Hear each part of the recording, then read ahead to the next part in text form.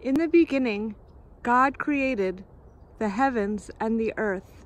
Now the earth was chaos and waste. Darkness was on the surface of the deep, and the Ruach Elohim was hovering upon the surface of the water. Then God said, "Let there be light." And there was light. God saw the light. God saw that the light was good, so God distinguished the light from the darkness. God called the light day, and the darkness he called night. So there was evening and there was morning, one day.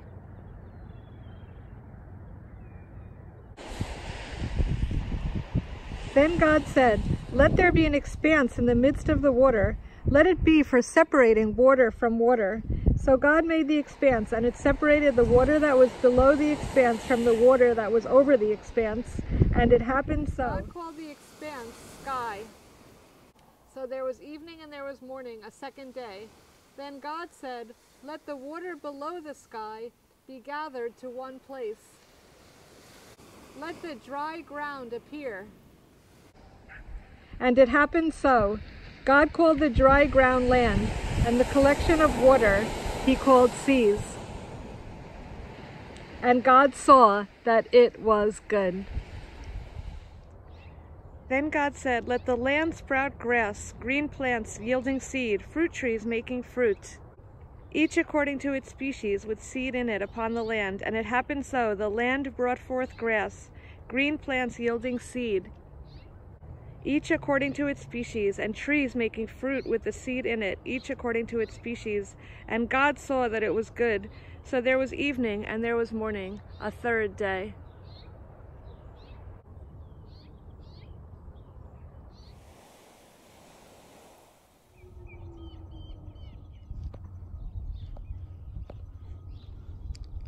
Then God said, "Let the waters swarm with swarms of living creatures. Let flying creatures fly. Let flying creatures fly above the land across the expanse of the sky." Then God created the large sea creatures and every living creature that crawls, with which the water swarms according to their species, as well as every winged flying creature according to their species. And God saw that it was good.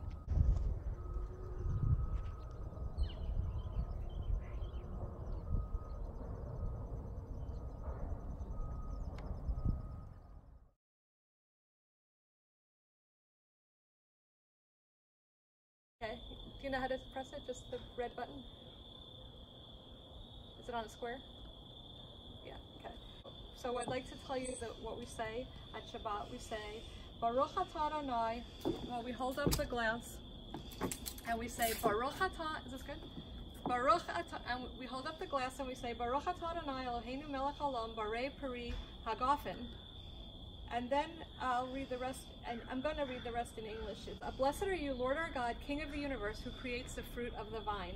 And then we say, Blessed are you, Lord our God, King of the universe, who sanctified us with his mitzvot and was pleased with us on his holy Sabbath. In love and in favor, he guided us.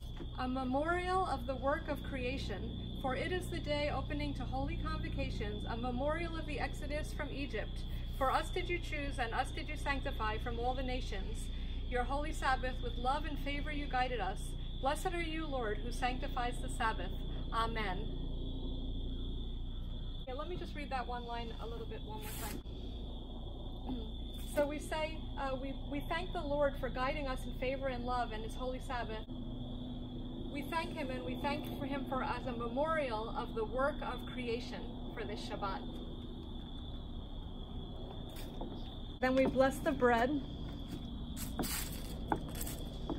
And we say, Baruch the sun will be setting over there, and we say, Baruch atah Adonai Eloheinu melech haolam, hamotzi lechem min haaretz.